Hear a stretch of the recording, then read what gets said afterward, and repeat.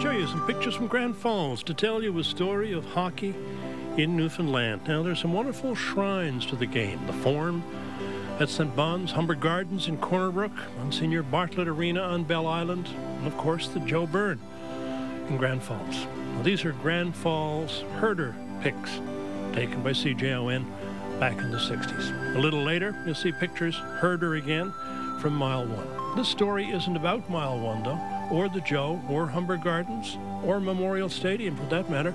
It's about the old Princess Rink in St. John's, because the first ever hockey match, as it was called, was held in 1899. It was held at the Princess Rink.